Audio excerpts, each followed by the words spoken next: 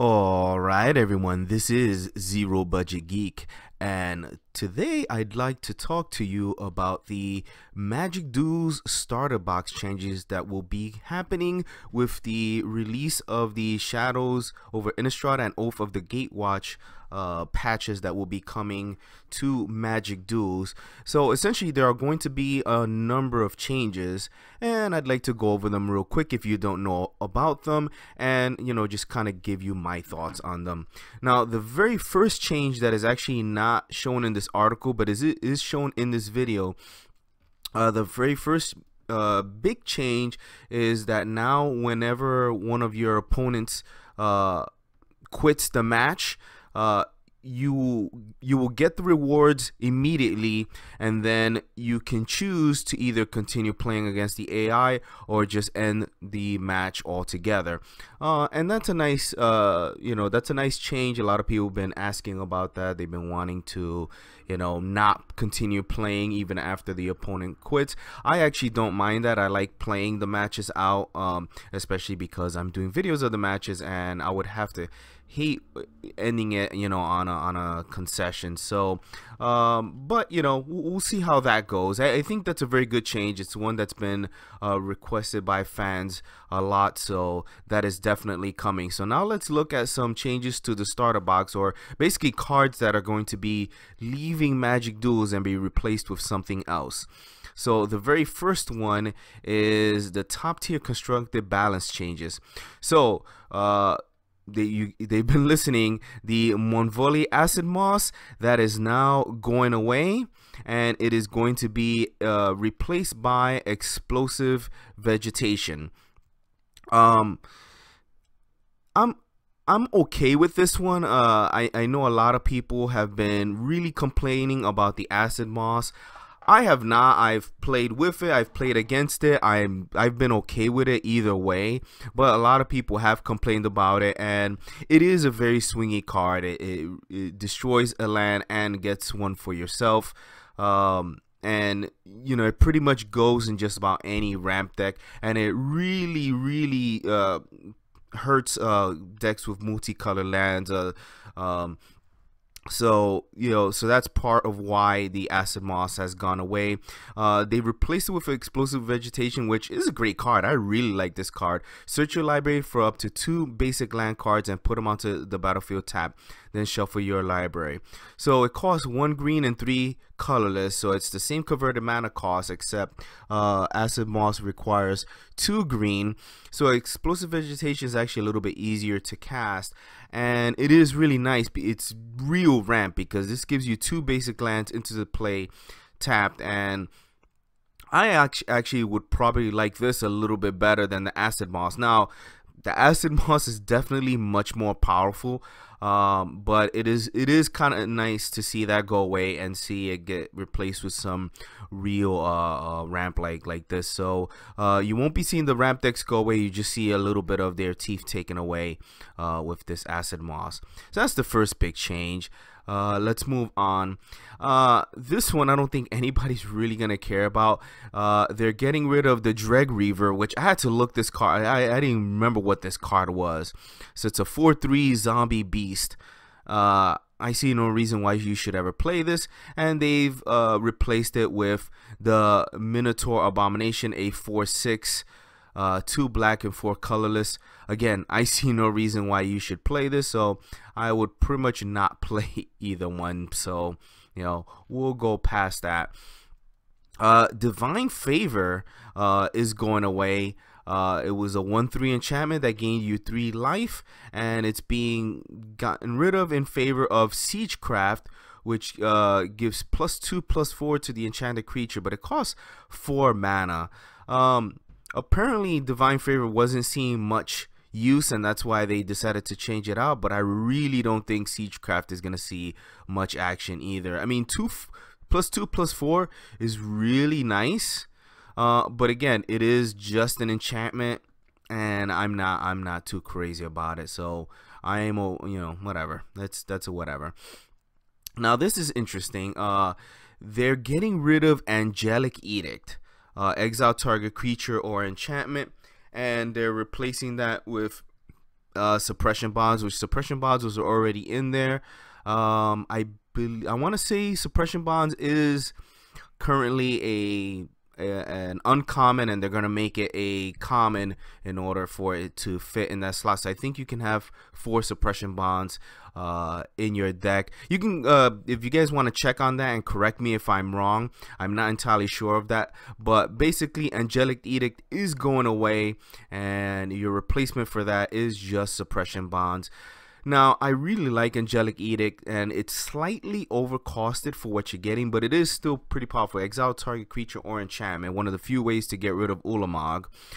Suppression bonds can hold off Ulamog, but you know, if they can get rid of the suppression bonds, then you haven't gotten rid of the problem. Now, the one nice thing about suppression bonds is one of the few ways you have of dealing with planeswalkers, so that's, you know, that's pretty good.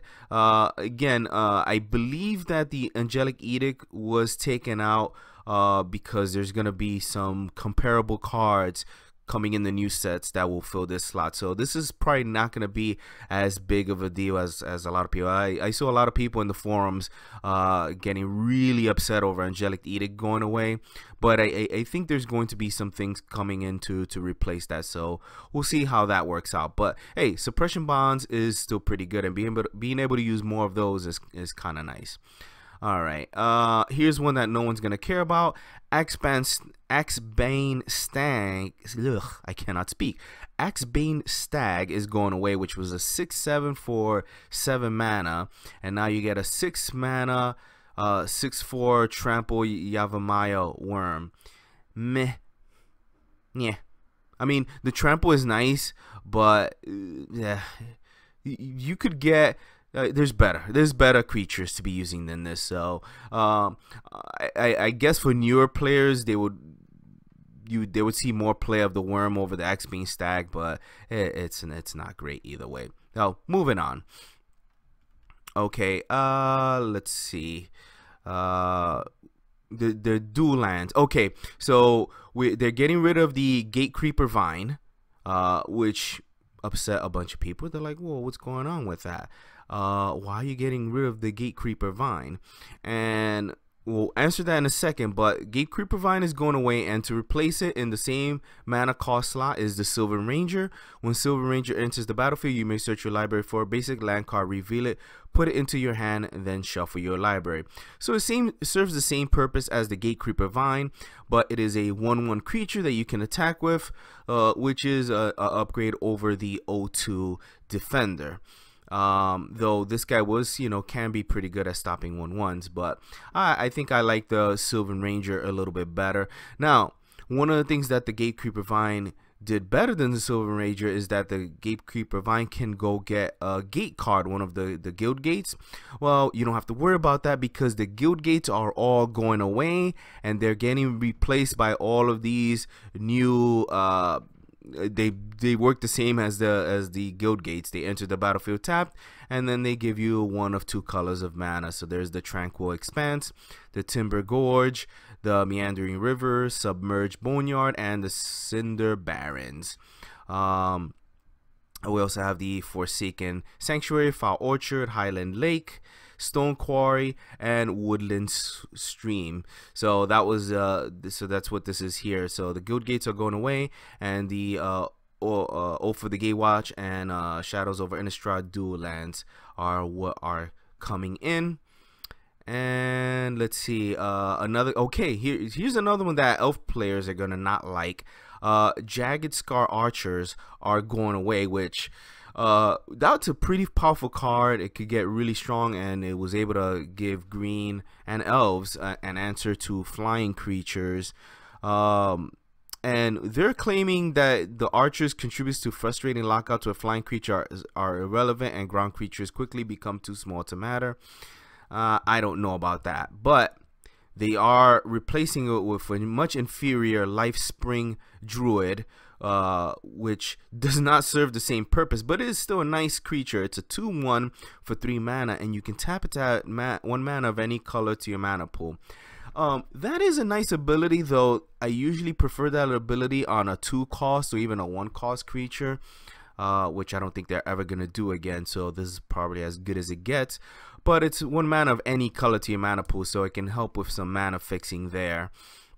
We'll see how this pans out. I think this is really gonna hurt the elf decks by a lot, and elf decks, I didn't even see them as that powerful. I mean, they could be powerful, but most elf decks I dealt with, I didn't find too powerful. So you know, this is what it is. This next one here hurts a lot to me. My very favorite card, Perilous Mirror, is going away. Is the flag bearer of over efficient elimination of small creatures. Magic is more fun when the answer to a particular strategy isn't just more of that strategy. While clearly weaker than the mirror, Bronze Sable is a capable low-cost creature that can fill out a curve without suppressing the competition. So they've got rid of Perilous Mirror because pretty much Perilous Mirror fits in just about any deck, and they want to promote deck diversity. And you know, again, you could throw this into just about any deck, and they want to get away from that, and so they've added in the Bronze Sable, which costs the same. It is a 2/1, so you get more attack power out of it, but that's it. He does nothing else other than just being an artifact creature. So I don't know if there's gonna see much play. You know, so this is one that I'm sad to see, is the Perilous Mirror, but it is what it is. He's going away. Hopefully we'll get some nicer artifacts. Goblin players and red deck wins, you guys are getting hit too. Foundry Street Denizen is going away, one of the staples of the, you know, mono red aggro decks, and it is being replaced with a little bit inferior Goblin Balloon Brigade. It also costs 1 red mana, and it's just a 1/1. However, you can play a red mana to give it flying until end of turn, so it does have evasion, but you're still only getting in for 1 point of damage. Whereas the Foundry Street Denizen, you could get, you know, you could get more than that. So it is definitely a downgrade, but we haven't seen what some of the new 1-cost red cards are out of the new set, so maybe there'll be something else to replace it. Let's see. Elite Vanguard. Now this is a good one here. So Elite Vanguard is going away. It's a 2/1 for 1 mana human soldier. It's going away. It's being replaced by Expedition Envoy, a 1-cost 2 mana human scout ally, and that is the most important part there, that it is an ally. It is gonna go well with the ally decks. You'll be able to, you know, use it into, you know, the different, you know, it'll help activate the different ally abilities, and I think this is a good change. This is gonna be a good one. And then there's gonna be more changes, you know, as they go along. Right now, these are the initial changes that they're doing for the meta game, and you know, we may see more changes coming up, but I don't know. They haven't said anything yet. A lot of these changes may come after the sets are released, and again, the sets will be releasing sometime in April, so I guess based on what the meta game becomes at that point, they may make some more changes, but this is what's been announced so far. So guys, I'd like to hear your thoughts on these changes. Let me know what you think down in the comment section below, and if you like this video, please give me a like, and be sure to subscribe to see more videos. So guys, thanks for watching, and I'll see you soon.